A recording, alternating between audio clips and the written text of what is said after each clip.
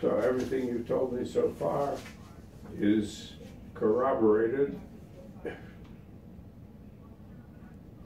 There is no lymph node involvement, and the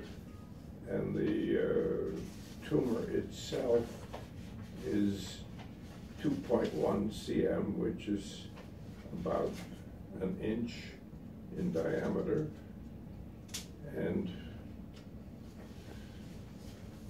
the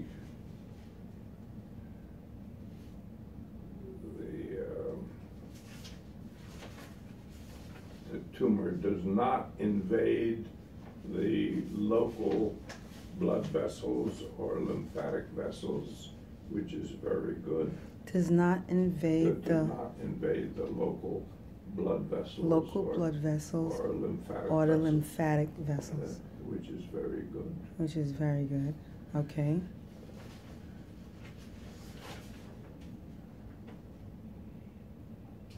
And the left breast is normal. Nothing malignant in the left breast.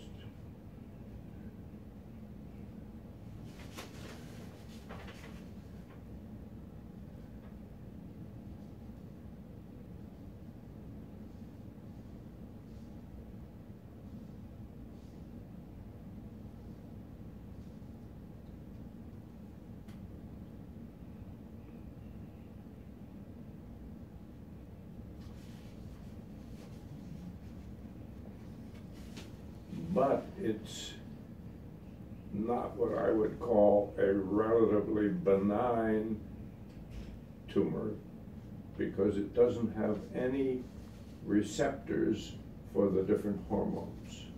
So it's now called a triple negative tumor.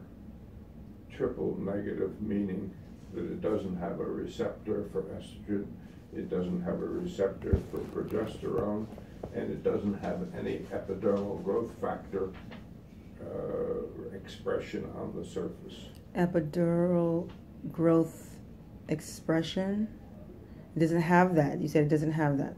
It does not have. So that means, that particular part means what? When you say it makes it into a hormone treatment wouldn't do you any good. Okay, hormone treatment won't be that. No. Okay. So you're going to need to have chemotherapy. I'll need to have chemotherapy. And the chemotherapy? And I think you should have it. Okay. And it's not easy. Okay. So I've heard. Huh? So I've heard. Yeah. Not easy. It doesn't have that expression, epidural. That means that they can't, they don't know where it's coming from? Is that what it means? Or No. Because it's not coming from even if it had estrogen receptors or progesterone receptors, that makes it closer to normal breast tissue. But this is not, doesn't have a receptor for estrogen, doesn't have a receptor for progesterone. It's a more common type of breast cancer that's seen in African Americans. And it's not really influenced much by the BRCA1. But it also means that you need chemotherapy. And the chemotherapy will do what? If there's no evidence there are any tumor cells in your body, but there could be, because we can't see single cells. So the objective is that it kills any tumor cells that are around that we don't know about. Because by definition, cancers have a tendency to spread. And although they don't see any spread in the lymph nodes, that doesn't mean that it could not have spread someplace else by the bloodstream.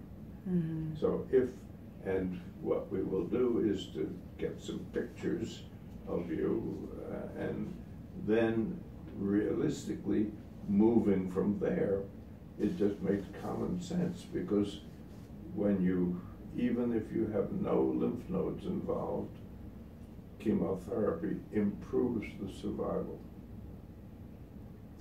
because there could be a few cells someplace else in the body that got there through the circulation, not through the lymphatics, and they show up later, and that's not good to happen.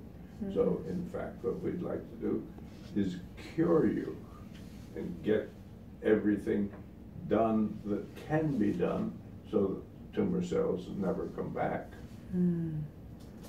So something like that, okay, chemotherapy.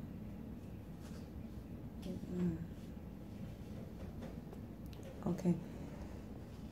With your experience in something like this, in this case, how many sessions, how long chemotherapy? Or I know what you had talked about taking pictures. You taking pictures of your whole body. Oh, okay. You know, what we would do realistically is give you some radioactive sugar. Mm-hmm. And tumor cells pick up radioactive sugar, so if we saw something, we would know that's likely to be already something that can be seen. What I would hope is we saw nothing, because then that would go along with the fact that you don't have any spread of the tumor, and there's no evidence that you have spread of the tumor, but that would just be the kind of testing that would be done. And then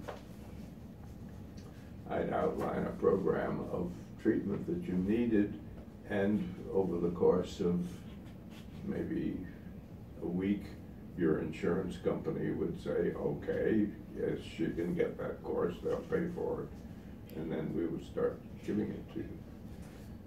You would need a small reservoir put under the skin so that you didn't have to be stuck repeatedly, because the drugs are so strong that if you got stuck repeatedly and it went outside the vein, it would kill normal tissue.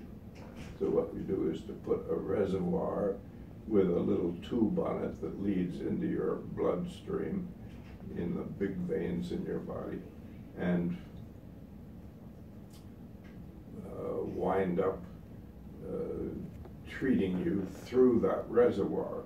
And then a nurse can easily stick the reservoir, and you don't have to worry about it getting outside the vein. Okay. That's the standard procedure. It says, it looks to me here as though